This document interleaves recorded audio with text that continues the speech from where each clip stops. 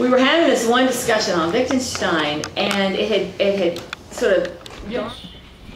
And he could produce a course that had a syllabus that had specific outcomes.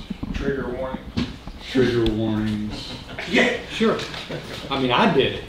And if I could do it, I used to write up all these state syllabi. Wasn't that what it required? Didn't pay that.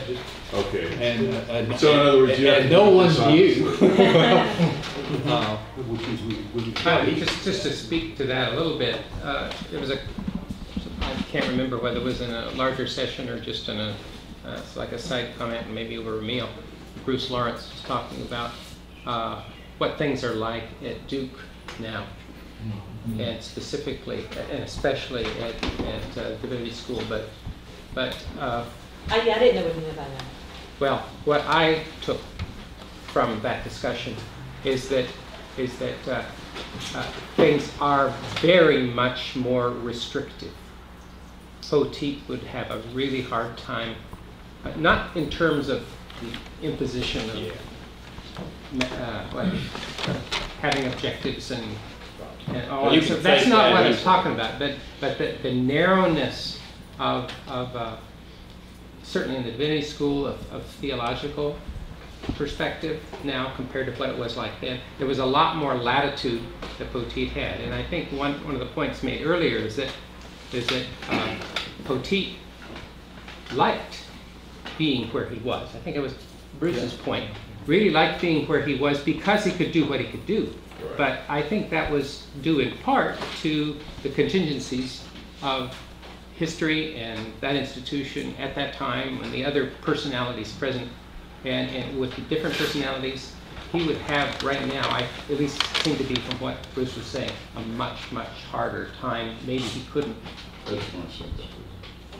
Because of the administration out, well, I mean, you would have to produce a syllabus outcome, how you measure that outcome, how you're going to test your success in that outcome.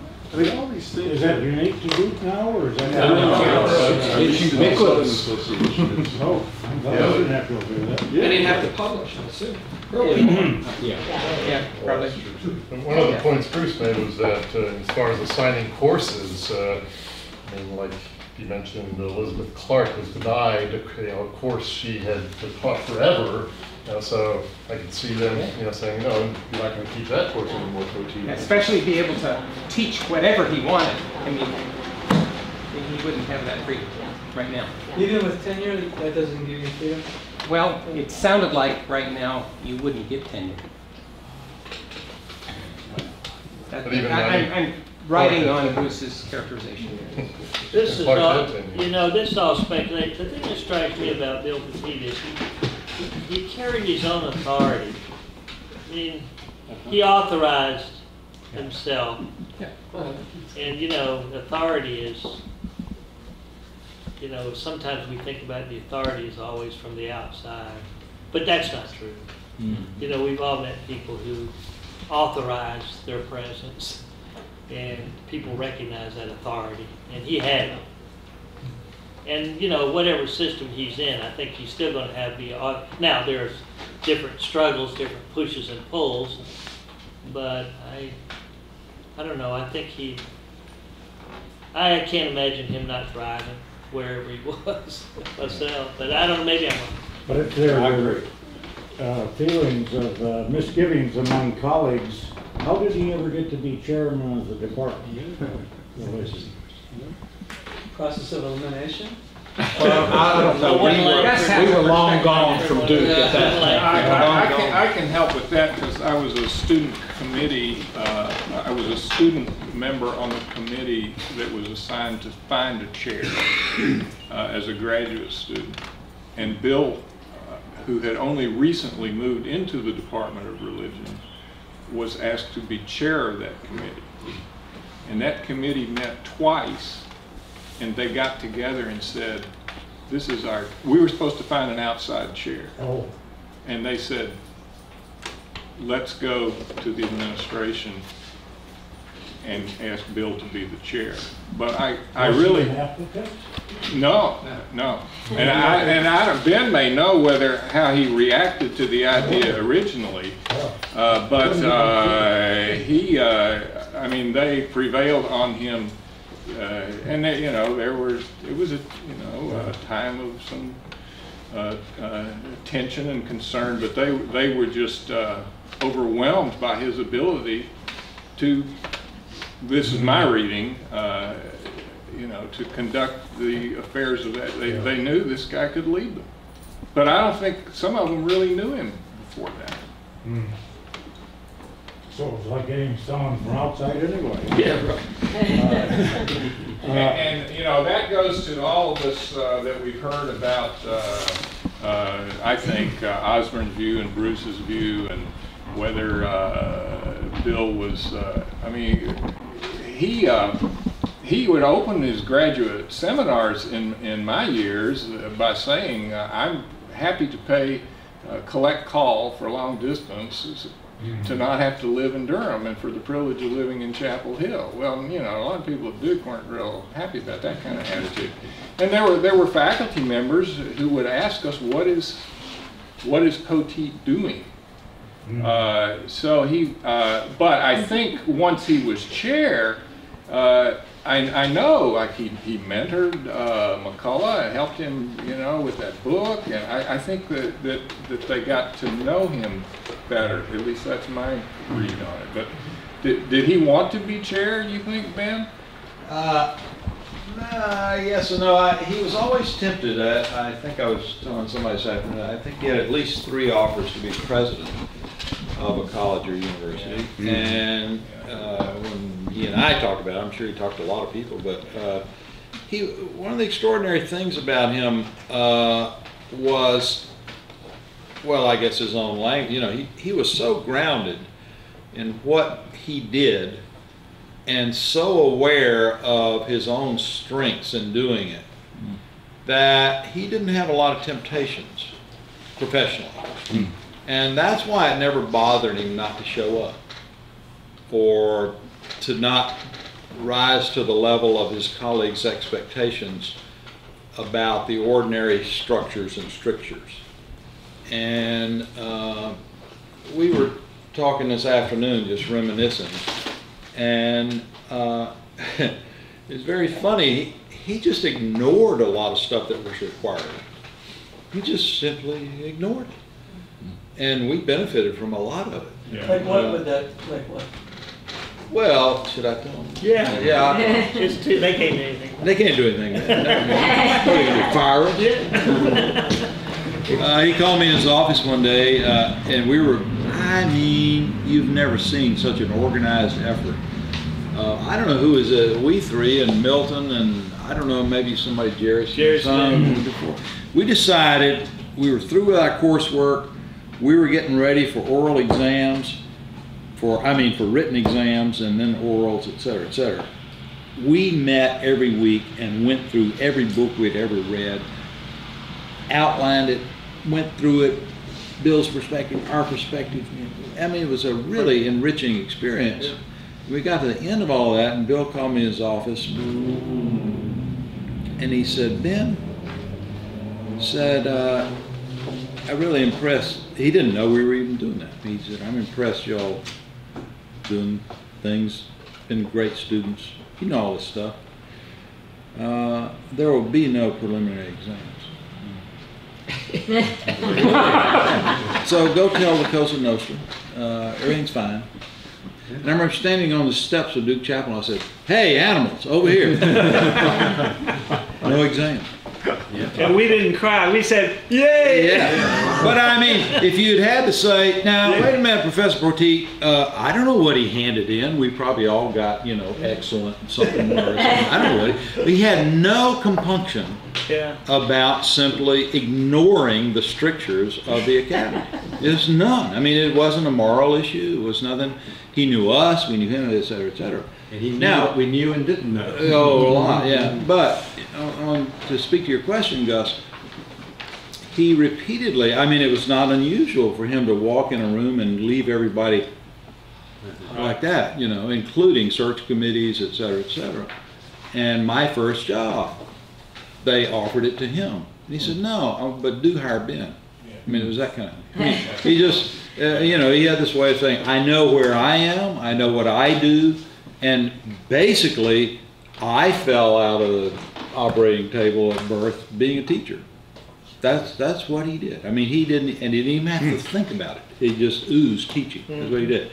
And so the idea of being a president was tempting. One in particular in Virginia, he came very close, and they begged him and blah, blah, blah. And he came back and said, that's just not what I do, you know. And so by the time he became head of the department at Duke, first of all, he had a love-hate relation to Duke in general. You know, that was not, if you said, how would you design a university that was compatible with your sensibilities and aspirations, he wouldn't say, oh, Duke, you know. Yeah. That's not where it came out. And so you got to realize that was not, in a lot of ways, he'd wake up on Wednesdays and say, damn, Duke, you know. On the other hand, in contrast, I would say, to Osborne, the only thing I read that Osborne wrote that I thought was totally unencumbered by the truth was the fact that he cared very deeply about his colleagues in the same way he cared of his students, but he was not focused on them because he assumed as colleagues they were very good at what they did. But to take on the bureaucracy of Duke and be the transmitter and indeed absorb the blows from the dean, the provost, you know, and that was really not his bag, you know, and never would be. And I don't say has nothing to do with, I don't think he was very good at it in that way, as I know administration. He didn't spend a lot of time thinking about, you know, he did things instinctively, and he commanded such a towering respect and even fear from people who didn't know him. But I don't think he spent a lot of time moving the department, you know, toward a certain kind of vision of institutional stability or progress or all these things we talk about. Apart from the Chuck Long appointment, that was... Well, that was an extraordinary thing. Yeah. Chuck was the very first person to be jointly appointed, and Rule and I and he used to meet in my house out in the woods between Chapel Hill and Greensboro. Many nights trying to persuade Chuck, and then Chuck would come and we'd figure all this stuff out. Having my role very small, but we just happened to be heads at the time, and when that happened, it was a signal event because Duke and Chapel Hill were so at loggerheads and so jealous and so prohibitive of interchange and you know, all that crap. And that was a wonderful, wonderful appointment, no question about it. And he and Rule did it in that sense, yeah. But you know, doing that is one thing. Running a department is another thing. And Chuck was so attracted to both Rule and Bill at that time that was, in a way, the easy part of saying I'm the representative of the department. But he was actually Bill Poteat, you know, and that's almost irresistible at that level, you know, for a Chuck Long. Did Bill keep up? Oh, yeah. Sorry. Oh, excuse me. Go ahead. I've already. Oh, no. I thought you raised it. Yeah. Go ahead.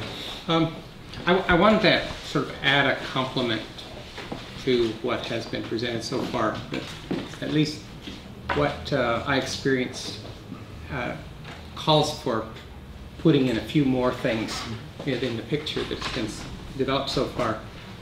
There's no mention so far of how, and this is stated in print by Rule Tyson, among other things, but certainly by me and things I've written too, Poteat was a consummate Socratic dialectician. They don't come any better.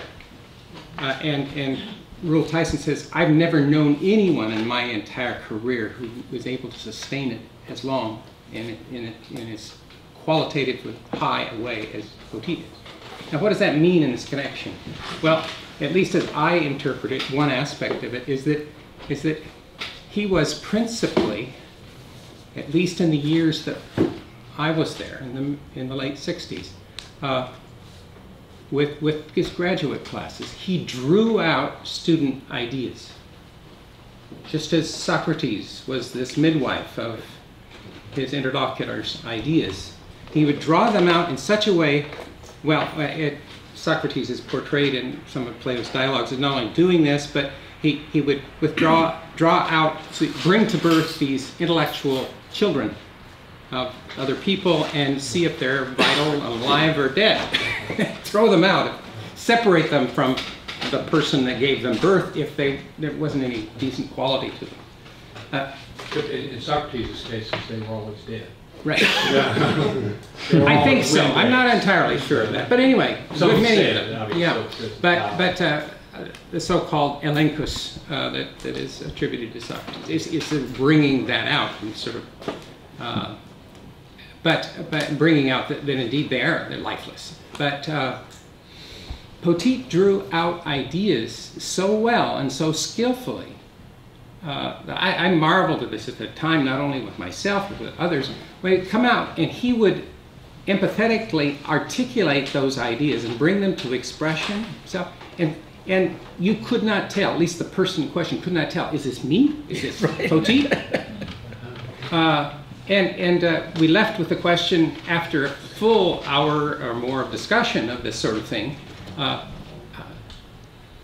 what does Poteat believe about this? And that's part of Poteat's irony, as he himself put it. This is in the Wikipedia article I have quoted.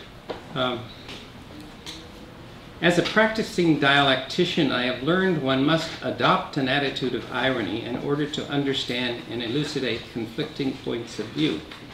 What therefore is important is not where I stand on a given moment, at a given moment, but where I stand at the end. Meaning that he withholds, though he was present in lots of ways, he withheld a lot of himself in a way that, at least in my years there, you didn't know where he was at on a particular issue. But in terms of support for the person, no question. His being present and encouraging to the person, no question. Although sometimes it could be a little wacky. I mean, a little blunt and crude even sometimes. But it would always be supportive, nevertheless. So that's an important additional complement to what's already said that was there throughout, at least my experience of Poteat and graduate teaching. I remember him being quite deaf at, it's automatically closing windows here. I remember quite definitely at the beginning of these graduate courses, more in the way of assignments than was actually expressed here earlier. I remember that he would say, we're going to do something like 3 or 4 papers this term. You're each going to do that. And they're going to be this long. No, I wasn't talking about that. I was just talking about the reading assignments. Yeah. Well, anyway, they were writing assignments. Yes. And they were a definite length he's looking for. Yes. And in my experience, there were like 3 to 4 pages, something on that order. I can't remember exactly. He said, I want you to go for the jugular.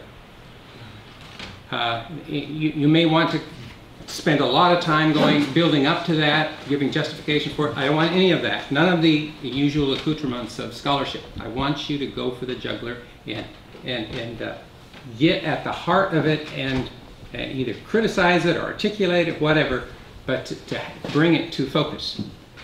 And that was something I never had experienced before, and I couldn't have done in another context. I couldn't have experienced in another graduate context, but I did there. And that was really important, I think. Just a couple further things about that. He graded all the papers, and he commented extensively on every paper that I wrote. So it wasn't like just free-for-all and nothing happened. A lot was happening in that sense, that kind of interchange. In terms of reading assignments, I don't remember exactly how he presented them, but I had a pretty clear idea as I went from week to week that we were going to cover this material. And so we needed to have read this by this. It was never onerous. It was never a huge amount. but often it was quite definite. In the existentialism course, I know one of the books we read early on was Sartre's Transcendence of the Ego, and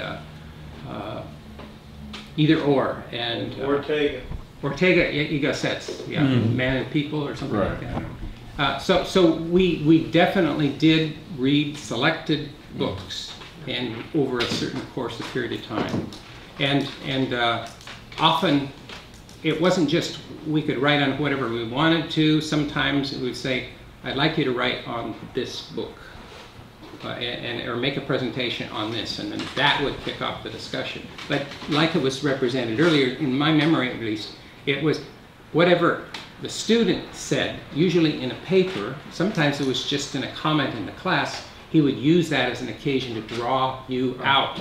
And almost inevitably, it was seeking, just like he sought in some of the texts we were reading, he was seeking places at which there was an ironic contradiction between what you were articulating and what you were beneath the surface.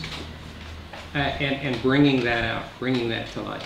So it wasn't a tea group, it wasn't Summerhill,